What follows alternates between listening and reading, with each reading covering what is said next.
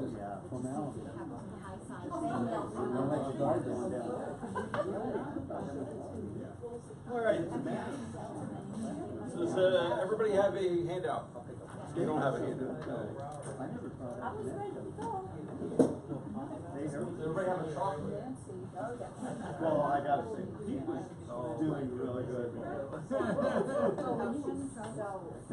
played so well. No. I don't want those up by me. Send them back. I love playing back. Now he takes doesn't want me from me. Well, welcome everybody. Hope everybody had a good week last week. We had 1 week off.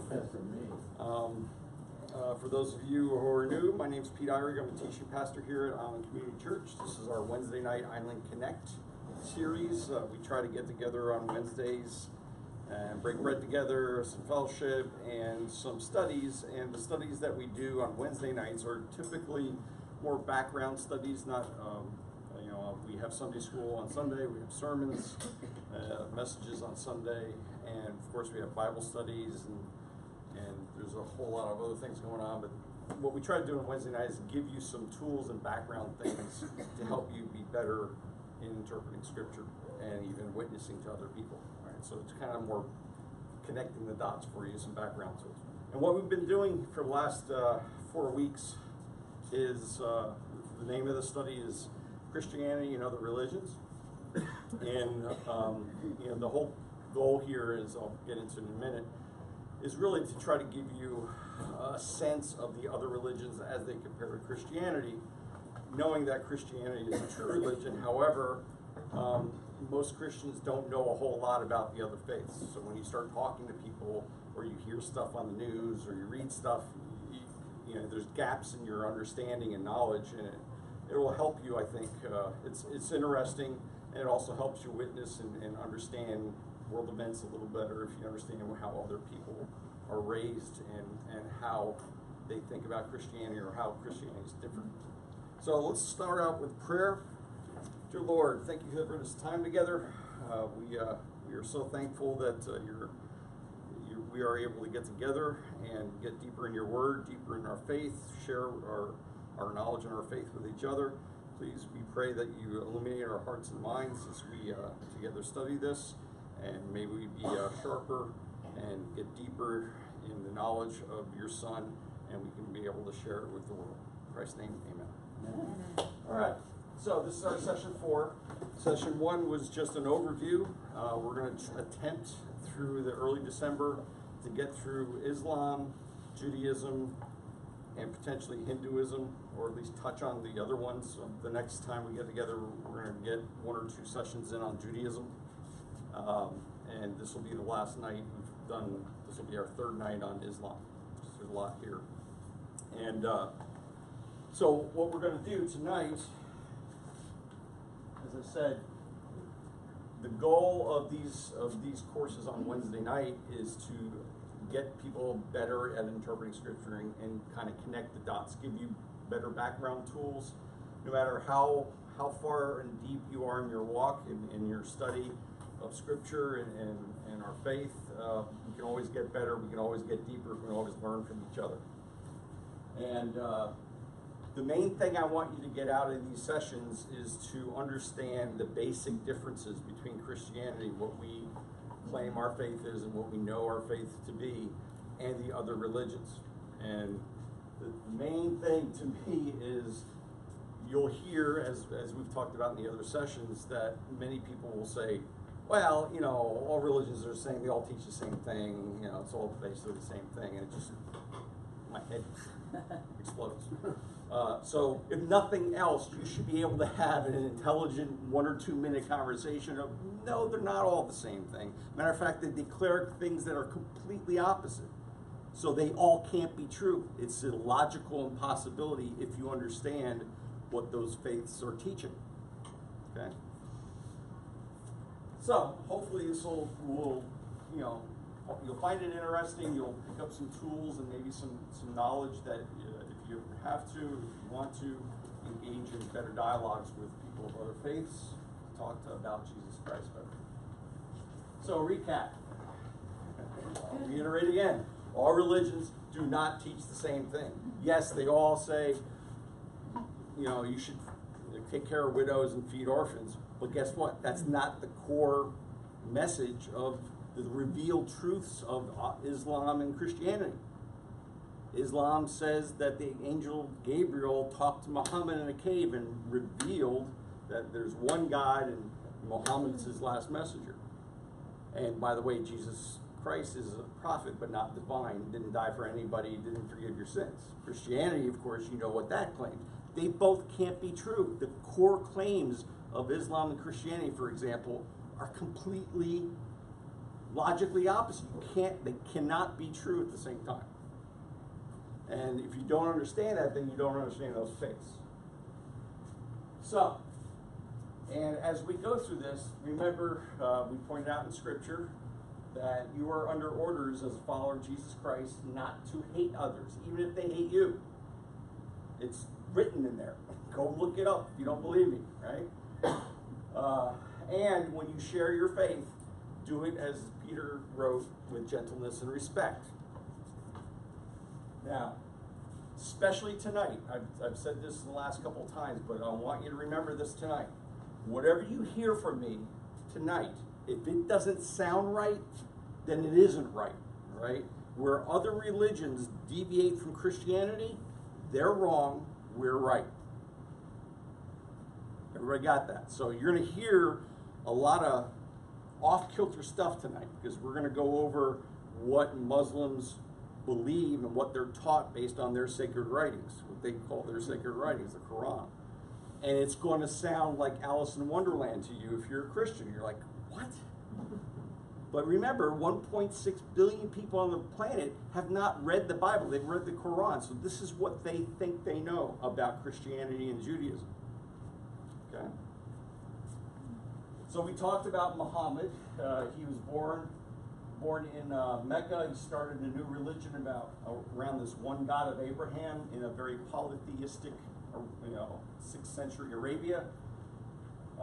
He started in Mecca, got what he said, revelation from the archangel Gabriel in a cave, started sharing that message out. Eventually got run out of Mecca, went to another little town and renamed it Medina, created a community of what he would call Muslims, ones who surrendered to the one God, and then eventually, after fighting a series of battles, a lot of struggles, took over Mecca and took over that Kaaba, that big black cube that was a polytheistic shrine, and he rededicated it to the one God, and then died. Okay, after 2 years after that. So he told everybody that the archangel Gabriel dictated this Quran, the sacred revelations, to him over a course of 23 years. So he'd go by himself to a cave or into a desolate place, and the archangel Gabriel would tell him stuff. So the Quran, what Muslims believe is that the Quran does not have anything in it from Muhammad. Muhammad was just a transmitter. This is what the archangel Gabriel told me, and somebody would listen, memorize it, and eventually write it down. So the Quran doesn't contain, quote unquote, any human words. There is a perfect copy in Arabic up in heaven of the Quran. And when you use worship, it has to be in Arabic. And when you do corporate worship prayer, it has to be in Arabic, because Arabic is the language that God, what they feel God through Gabriel told Muhammad. We also said that there is the Quran is, as I showed you last time, is maybe about a fifth of the size of the entire Hebrew and New Testament, Old Testament, New Testament. It's not real big. It's not in chronological order, so if you try to pick it up and read it from cover to cover, you're going to get pretty confused because it seems to jump all around. So it doesn't have necessarily what we're used to as Christians or even as Jews, an arc of a meta-narrative, right? From Genesis all the way to Revelation. It is a collection of revelations that are not, they're basically in size order, not chronological. And so there are, after Muhammad died over the course of a couple centuries, people recorded, oh, here's what Muhammad said, and here's what he liked to eat, and here's some of the things that he did, and so all this collection of things around the life of Muhammad and what he said became this big collection of writings outside the Quran called the Hadith. And that's very important to them. Just like you have collections of writings, the Talmud in Judaism, and you also have the Torah, those two things are not equivalent, but I mean, they had the same type of authority for Jews and for Islam. So you have extra canonical writings that I don't, other than maybe papal bulls for Catholics, there's no equivalent in Christianity. For as good as a Christian writer is, you pick your favorite writer, you think you're the most holy person, Augustine, Luther, C.S. Lewis, John, whoever it is, nothing even comes close to inspired scripture, okay, in Christianity. Last time we explored, all right, so if you're a Muslim, so what do? You know, how do you act out your faith?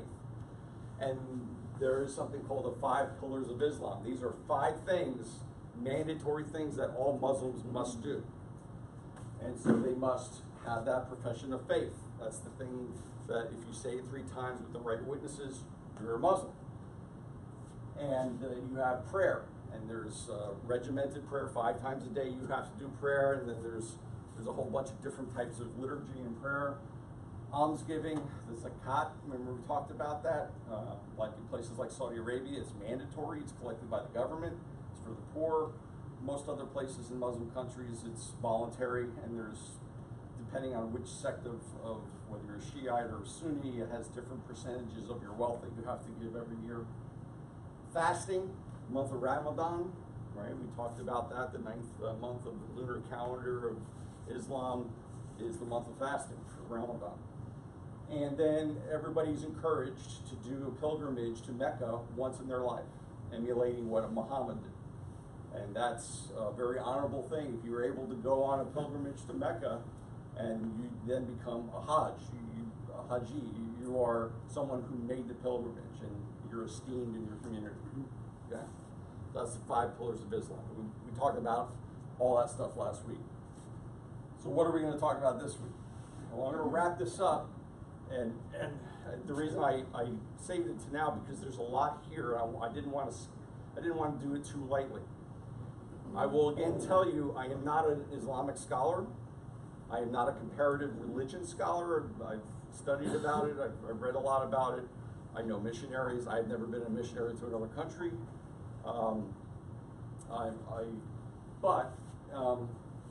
So if you scratch me too hard, I'm just going to say, I don't know. I'll get back to you.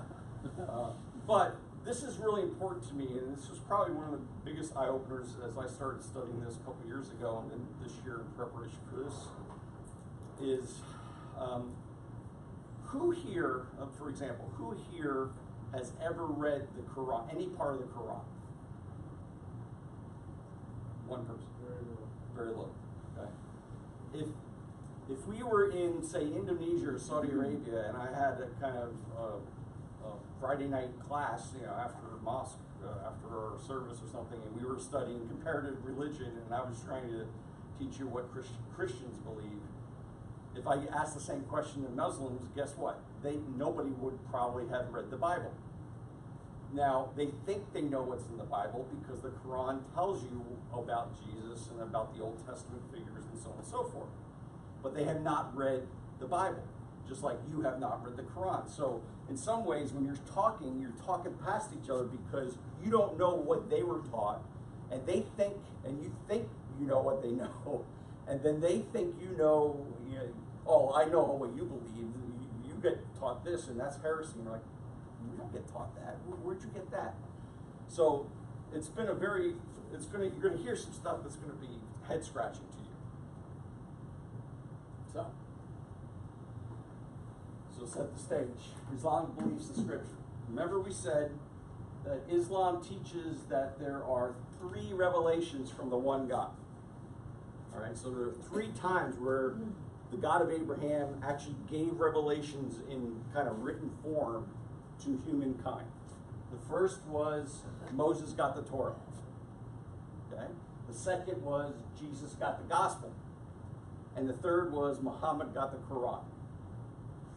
Now, they will teach and they believe, and the Quran says that the Jews and the Christians corrupted their revelations. So that the scriptures you have, you say, it's right here in the Bible, they'll say, that's corrupted. Okay?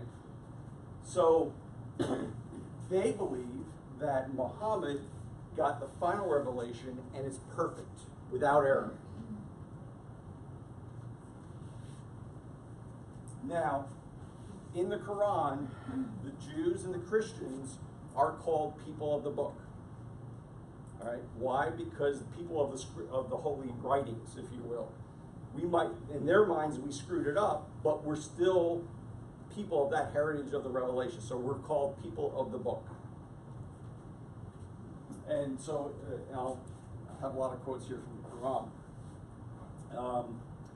In here, there's a quote: "You will find the people most hostile toward believers, that is Muslims, are the Jews and the polytheists. And you will find that the nearest in affection toward believers, that is Muslims, are those who say, we are Christians. That is because among them are priests and monks, and they are not arrogant." What does that mean? Well, again, I'm not an Islamic scholar. I'm sure there's professors and theologians who really can unpack that. But from my understanding, from my reading about this, is that Muhammad must have known some aesthetic monks, Christian monks, somewhere in his caravans. So he must have been impressed with, oh, here's some holy people. But remember, early on, when he went to Medina and they had to take over Medina, he had battles with the Jewish tribes there that would not submit to Islam. So there seemed to be some historical built-in animosity there, or conflict, more conflict with the Jews than with the Christians during his lifetime, which we would say as Christians, looking at this as not divine scripture, this is man-made, this is Muhammad saying, oh yeah, I got this thing. That's what his mindset was. Do they think we corrupted the scripture on purpose, or like, the clergy? Our clergy did? Not that I know of. My sense of it is, and again, I'm going out on a limb here. My sense of the research I've done is more of, you don't have the original scriptures of the New Testament. You don't really have the gospel. It's been corrupted so many times, whereas the Arabic in the Quran is perfect. So it's almost that argument that says you just don't have it and you're unwilling to uncorrupt it, which is even worse. If you know it's wrong, you should go to the Quran. And you won't, so therefore you're stubborn and you're blaspheming, type of thing. It's kind of a circular argument. It's wrong. Well, it's not wrong. Yes, it's wrong. Why? Because my scripture says it's wrong. This says it's wrong. Apologetic note. And there's some passages in the Quran that out and out, like they say here with the Jews, oh, they're not good, that are, beware of the people of the book, they've corrupted stuff, don't have anything to do with them, so on and so forth. And then there's other passages that will say, oh, they're people of the book, treat them well, have them pay the tax.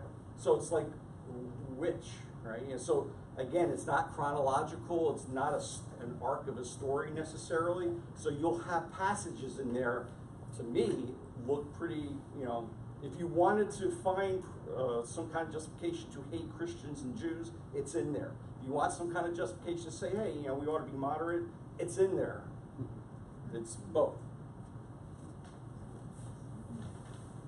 So, Quran and the Old Testament, the Hebrew Old Testament, the Torah. There are 24 Old Testament prophets named in the Quran. Okay? There are 4 Old Testament prophets that are named more than any of them and that are highly esteemed, and that they call Adam, Noah, Abraham, and Moses as the top 4 prophets of Islam, right, before Muhammad. Because again, it was the God of Abraham, so therefore, even though the Jews corrupted the Hebrew Bible, this is what the revelation from Gabriel told Muhammad. right? Now, when you look through the Quran, sometimes the stories about the Old Testament prophets track pretty well with the Hebrew Bible, and sometimes they're like, they have stuff in there that's not in the Hebrew Bible, or something, Jeremiah does this. Like, no, Jeremiah never did that. Where'd you get that from?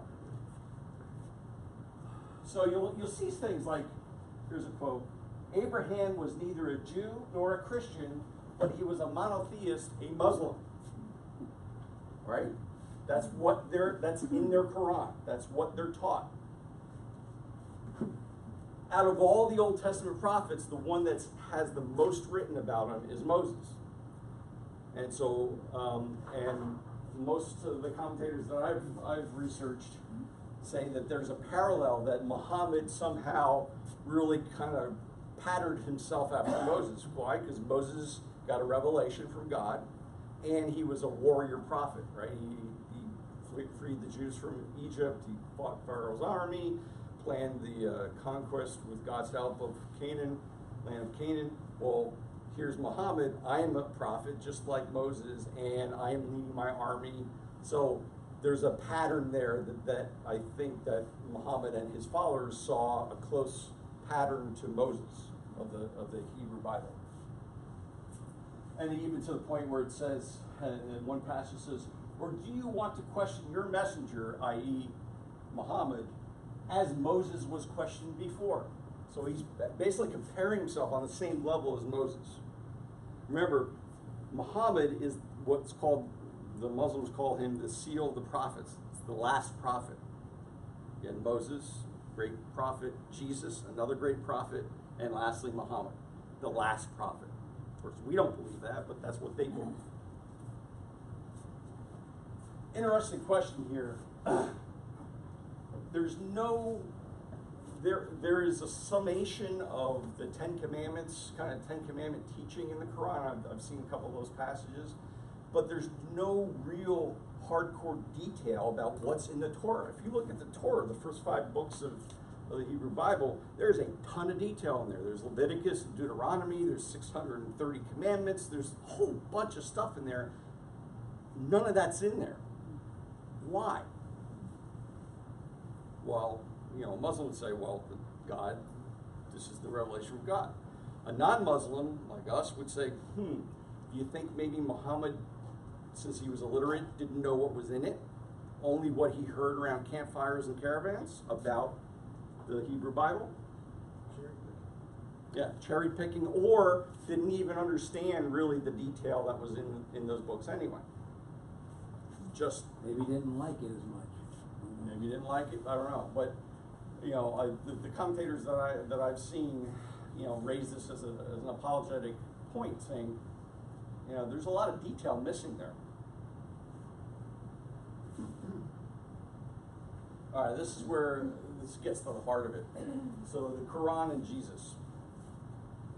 Now, in the Quran and in Arabic, Jesus is called Isa. All right, that's the name Jesus. But more commonly is Isa ibn Maryam, Jesus, son of Mary. Jesus in the Quran and in Islam is a very holy person. But, and was a great prophet, was given the gospel, direct revelation from God. However, he was not divine. He was not God. There's only one God. God doesn't have a son. God didn't have sex. What are you talking about? Because in Arabic, or at least in the Quran, there's no concept of what we would say sonship outside of biological. If you say son of, that means you had sex. And that's blasphemy.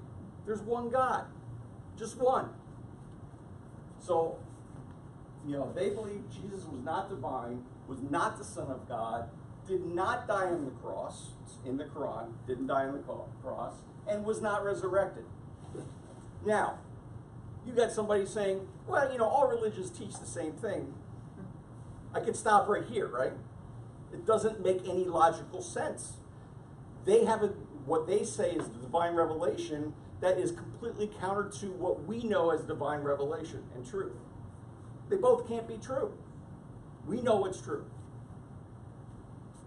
So in this passage here in the Quran, it says, "And we sent down Noah and Abraham and bestowed on their offspring prophethood and the book," the Torah.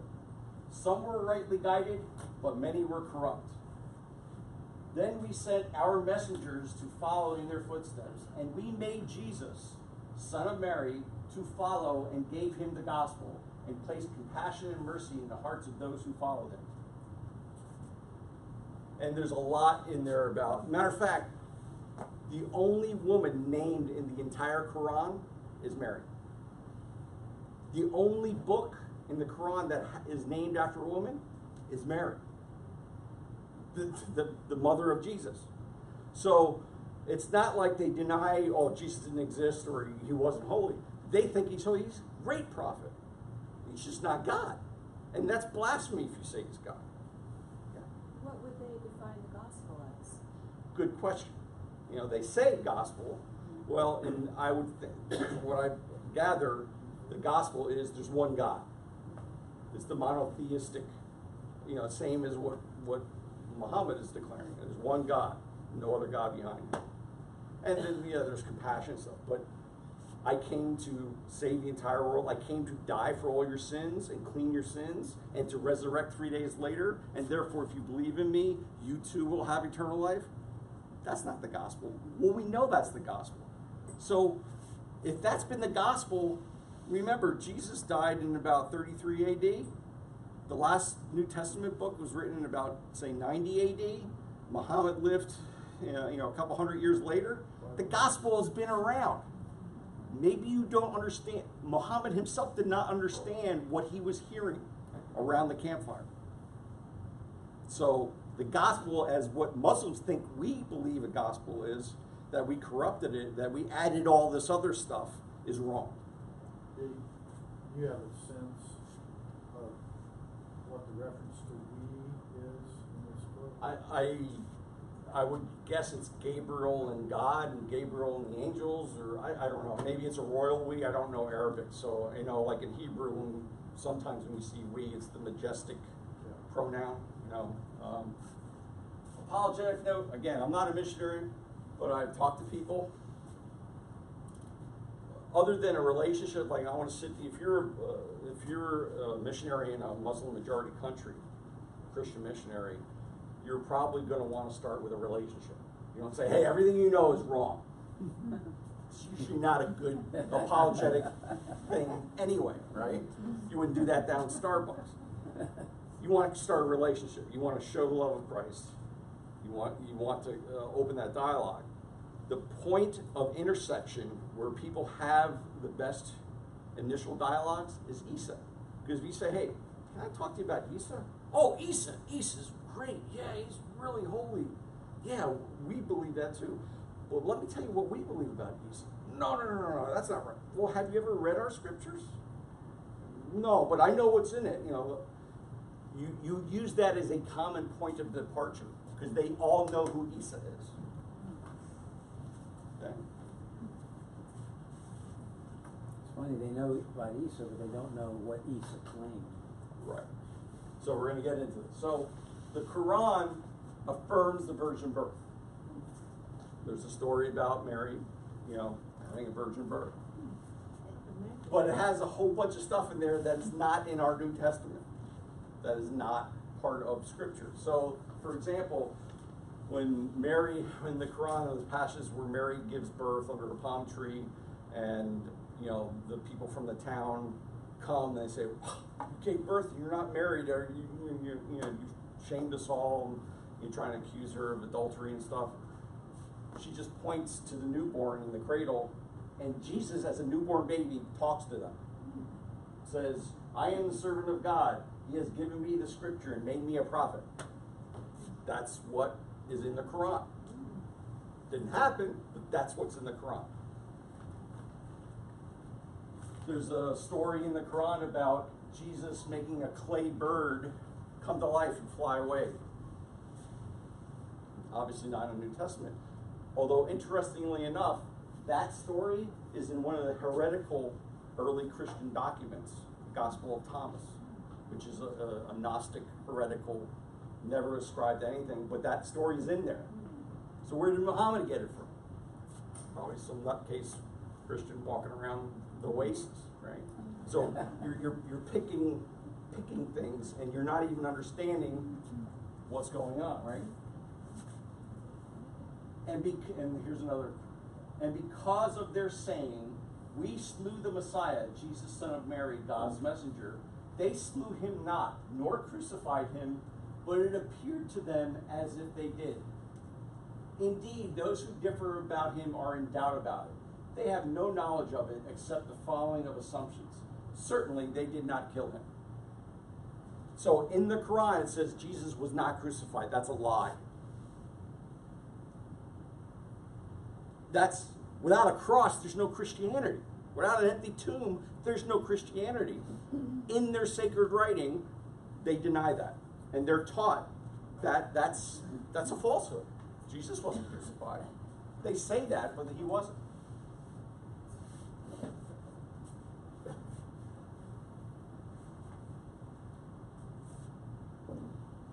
All right. We last time we talked something. There's an Arabic term called shirk, which is probably one of the worst blasphemies you can do in Islam. And shirk is equating the one God with anything else. You know, oh, God's in that tree, or I saw the face of God in the cloud. That's shirk. There is one God. He is transcendent, unique. There's nothing like him, nobody like him. He's never had a son, never had a wife, just transcendent. So that sin of shirk is a pretty big sin in Islam.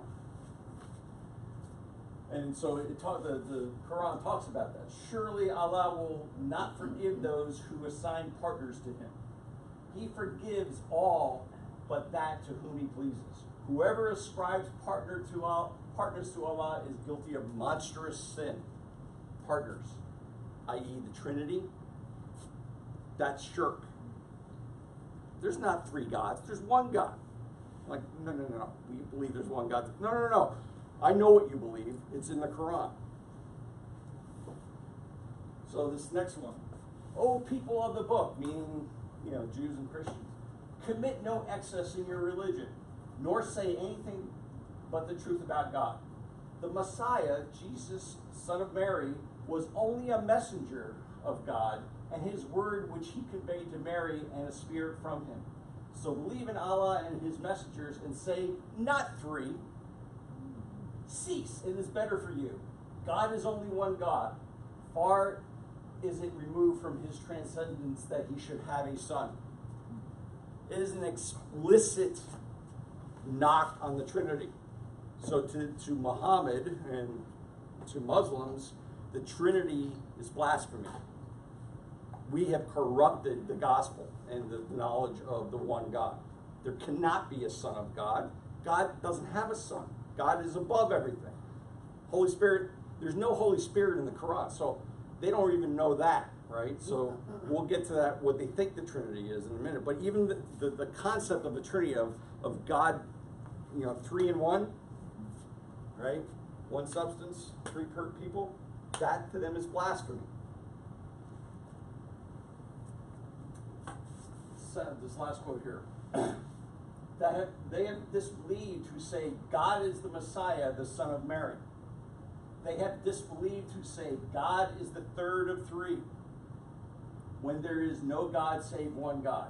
If they cease not what they say, a painful torment will fall upon those of them who disbelieve.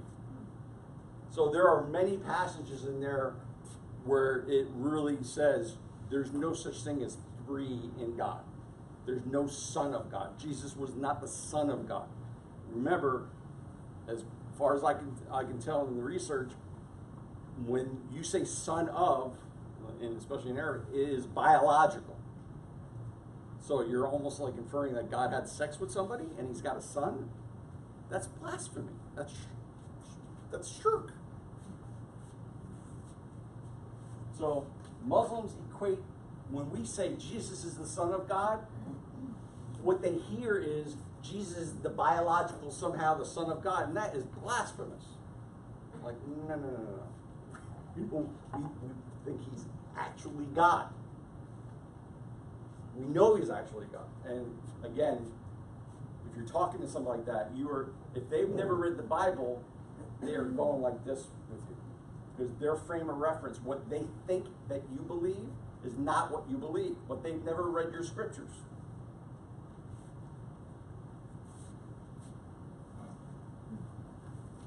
So the Quran and the Trinity is kind of a big passage, but I wanted to include it because I thought it was very interesting. It says, "Fight those who do not believe in God, nor in the last day," the resurrection, not the resurrection, well, the judgment day, if you will. "Nor forbid what God and His messenger have forbidden, nor abide by the religion of truth. From among those who receive the scripture until they pay the due tax willingly or unwillingly." Right? So if you got Jews and Christians living amongst you believers, then make them pay the tax. Either force them or, they can live amongst us, but they got to pay the tax. The Jews said Ezra is the son of God. That's blasphemy. Ezra can't be the son of God. God doesn't have a son. And the Christians said the Messiah is the son of God. That's blasphemy. God doesn't have a son. What are you talking about? These are statements out of their mouths. They emulate the statements of those who blasphemed before. May God assail them. How deceived they are. They have taken their rabbis and their priests as lords instead of God, as well as the Messiah, son of Mary, although they were commanded to worship none but the one God. I find it interesting in this passage, they're slamming priests. In the other passage, it was almost like, well, they got priests and monks, so they're okay. Like, all right, which is it, right? Again, it's all over the place. But you can see, they equate when, if Muhammad heard a Jew say, oh yeah, Ezra, he was a son of God. He's like, no, that's blasphemy. God didn't have sex. He can't be a son. Jesus, the Messiah, is the Son of God. The Son, capital S. What, are you crazy? No. Right? So their frame of reference it just blows their mind, right? Especially since their verses support that. This last one is very interesting. It says, and when Allah, and when I put this in here, most of these places I took out Allah, put in God. For them, it's interchangeable. Allah is the Arabic name for who they call God. And when Allah said, "O Jesus, son of Mary, did you say to the people, take me and my mother as deities beside Allah?" He will say, "Exalted are you. It is not for me to say that to which I have no right." What this passage is saying is that the Muslims are taught through the Quran that the Trinity, as taught by Christians, is the Father, the Son, and Mary. So Muslims all around the world, unless they're very educated, they're going to say, oh, the Trinity, you worship God, but you also worship Jesus, Isa, as a son, and you worship Mary. That's the Trinity. That's blasphemy. And you're looking at them like, what? You can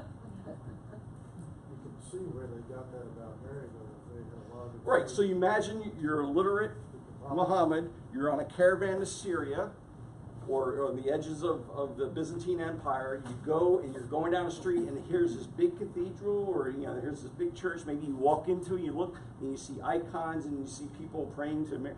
Oh, well, obviously, it's Jesus, the Father, and Mary. There's no conception of the Holy Spirit because he didn't understand it. Is there any reference to John the Baptist at all in that? Yes, I believe so. Yeah. Not a lot, though. So I know you had asked me pointedly a couple of, can't you use some verse to disprove it? Well, again, I'm not an Islamic scholar. I'm not an interpretive scholar. However, let me point out something, right? There's no Orthodox Christianity from the beginning of Christianity who made the Trinity the Father, Son, and Mary. Didn't happen. No, and so some Muslims will say, well, first couple hundred years of Christianity, there was a lot of debate on who Jesus was and who the Trinity was, because Trinity is not in your New Testament. So that was a made-up thing that you guys made up, and you couldn't agree amongst yourselves for a couple hundred years anyway. Well, it is true that in the first couple hundred years of Christianity, the core theological tussles, if you will, was to really define the nature of the Trinity, but not who is in the Trinity. That was always settled. It was the Father, the Son, and the Holy Spirit. It's in Scripture, our Scripture. That was never under debate. Mary was never thought of as one of the Trinity, ever. I mean, there might have been some nutcase Christian heretic walking around the Oasis or something saying that. I will say I am a junior early Christian scholar. That is my specialty. There's nothing there. Matter of fact, by 381 AD, the last council that talked about this, they finalized the Nicene Creed on who the Trinity was, a couple hundred years before the birth of Muhammad. So even 150 years before Muhammad was even born, it was settled orthodoxy. It was the Father, Son, and Holy Spirit, 3 in 1. 3 people, 3 persons, 1 substance. Jesus, 2 natures, 1 person. It was settled 150 years before Muhammad was born. He didn't know that? Or the Archangel Gabriel didn't know that? That is clearly wrong. Historically wrong, not just theologically, historically. And you're saying this is a perfect thing? So if you're looking for one thing to hang your hat on, if you want to start an argument, this is the one I would. Gosh. Yeah, there, go for it. You've been waiting for this one for weeks. So that's probably one of the biggest ahas that, when you start really looking at this. It's like they're being taught by infallible scripture stuff that is not right. We don't believe that. We never have.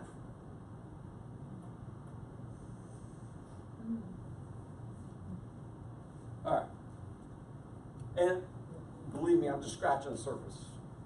There's a lot there. But I wanted to give you a sense of what their writings say about what's core to our faith. Our scriptures, the Old Testament and the New Testament, who Jesus is. They have no conception through their holy writing, and if they have never been to a Western university, they've never taken courses about Christianity or Judaism, if they're just a normal person who will only get everything they get from a mom that never cracked open a Christian or a Jewish Bible, this is what they think that we believe. Or this is what they think is true, and this is why they think that we've corrupted it, because their holy writings say so.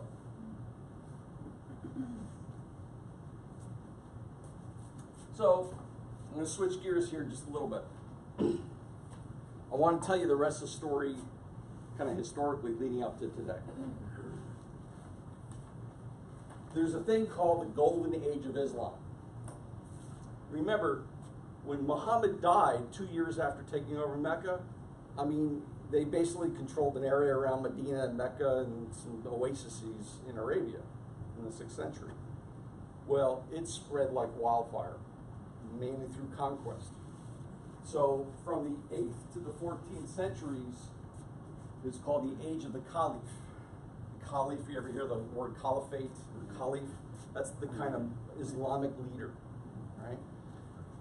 And so it spread all the way, it started in Arabia, it spread that way all the way to northern India, and this way all the way to Spain, all of North Africa. So all of that was under a caliph, and it was all Islamic. So that's known, for a couple hundred years, so from the 8th to the 14th century, was known as the Golden Age of Islam. Why? Because at this point, say like in the 9th century, in Western Europe, it was all these little feudal kingdoms, and they were eating mud pies as serfs. And nobody knew how to read or write other than monks in the monastery. It was the end of the Dark Ages. At that same time, they were building gardens and fountains, and they had scholars that knew ancient Greek, and they medicine and arithmetic. You know, it was the flowering of their civilization. The Roman Empire had fallen. Oh yeah, the Roman Empire in the West West. fell 476. The Byzantine Empire was still there, but by the 14th century, the Byzantine Empire collapsed and was taken over by Islam. So you had this, you know, if you looked at it from a Western European standpoint, you're getting surrounded by these Islamic armies, this empire. And so what Muslims will look back at is like, this was our heyday. This was the golden age. We had it going.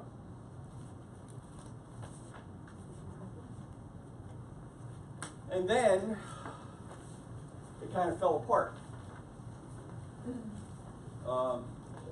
It gradually, you know, we had the Renaissance in the West in the 1400s, the flowering of European civilization, the strengthening of these kings, the popes. You had the Reformation. You had the Enlightenment.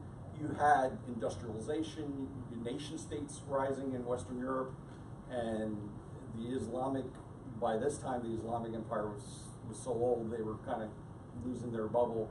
And when they came up against the Western Europeans at that point, there was no choice. And really what happened, it shrunk down to basically the Ottoman Empire.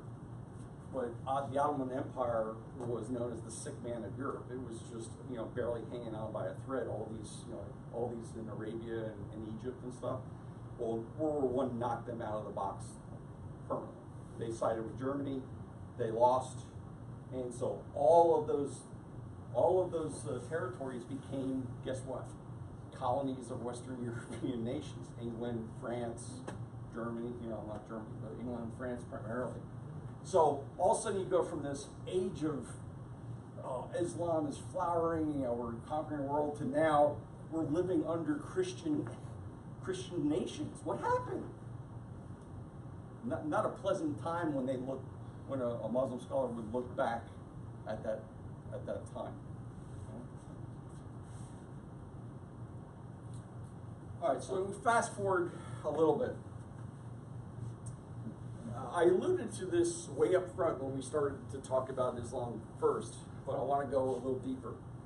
I showed you some pie graphs about the distribution of how many Muslims there are in the world versus Christians, and I did mention Sunni versus Shiite. All right. So when you talk about Muslim, all right, I'm a Muslim. There are divisions within Islam, just like there are divisions in Christianity or even Judaism. You know, there's ultra-Orthodox Judaism, there's Reformed and conservative. You know, Christianity, there's Eastern Orthodox, there's Roman Catholic, there's Protestant, there's, you know, a whole bunch of divisions. There are divisions in Islam as well. There's a number of them, but the two major ones are the only ones I'm going to talk about, which covers practically almost all of them, are Sunni and Shiite. So Islam started to divide almost immediately after the death of Muhammad. Why? Because Muhammad died and didn't leave a successor. So remember, this is also, it's a community, it's a military machine, it's a faith. And so without a leader, then who's going to lead the armies and who's going to conquer all these territories? So it immediately started to divide over who was going to be the caliph. Now that Muhammad's dead, who's going to lead us? Who did Muhammad want to lead us? He didn't say, as far as we know. So one division is called the Sunni, and they claim that this guy, Abu Bakr, who's the father-in-law of Muhammad, was proclaimed the caliph. Right? So all the caliphs from that guy forward basically conquered that whole southern world. Right? So that was a Sunni empire. The caliphate eventually stretched, as I showed you, from Spain all the way to northern India. Over the course of those centuries, the center of Islam changed depending on where the caliph was from, and you know, this guy passed on to this guy, and so it moved from where Muhammad started in Arabia, then it moved to Iraq, and then it moved to Damascus in Syria, then it moved to Baghdad, to Cairo, and then finally, toward the end of all that stuff, to Istanbul. Right, so that's where the Caliph was, or the Sultan, if you will. But as I said, by World War I, end of World War I, that whole thing fell apart, and whatever was left. And Ataturk, who's known as the modern father of Turkey, abolished formally the caliphate in 1924. No more caliphate, no more worldwide caliphate. There's Turkey and there's nation states and whatever. Now, there is another sect that started at about the same time called the Shiites. They believe that Muhammad appointed this person, Ali ibn Abi Talib, who was the cousin and son-in-law of Muhammad, as the successor in his lifetime. Now, the Sunnis don't believe that. The Sunnis believe this other guy. But the Shiites believe that. Matter of fact, Shiite means party of Ali. So they look to this guy Ali as the rightful successor for Muhammad. Ali was murdered by Sunnis in 661, so there's this martyrdom of Ali. So that is the other big part of the two parts of Islam. So if you look at it today, 80% of all Muslims in the world are Sunni. Okay? Iran is Shiite. Iran's a theocracy, meaning the formal head of their state is the Ayatollah, who's a Shiite. Okay? I read a poll, a Pew research conducted a couple years ago. 40% of Sunnis polled think that Shiites are heretics. So it's not just, you're Protestant, or you're Episcopalian, you're Lutheran. It's like, you're a heretic. Okay? A lot of bad blood there. So you see this reflected in things today like rivalries between certain nations. Right? So you see like a rivalry between Iran, which is Shiite, and all the Sunni countries, right? Because, if you're like this, especially between Iran and Saudi Arabia. Saudi Arabia is Sunni. What do they got going for them? They got Mecca and Medina. They view themselves as the center of Islam, right? You should come to the pilgrimage here. And they view Shiites as, well, you're not really Muslim, are you? And so that has become also a political military rivalry. There's no love lost between those leaderships of those countries and even the faiths of those countries. There's even a rivalry within the Sunni world. Why? Because if you've been reading the newspaper just in the last couple of months, how that Saudi journalist got killed in Turkey. Some of the analysts will say, well, this is just kind of an outgrowth of the rivalry between Turkey and Saudi Arabia over who's going to be the leader of the Sunni world. Turkey desperately wants that. And so if they can use this as a wedge to kind of knock down Saudi Arabia. So there are these overtones that lead into political and certain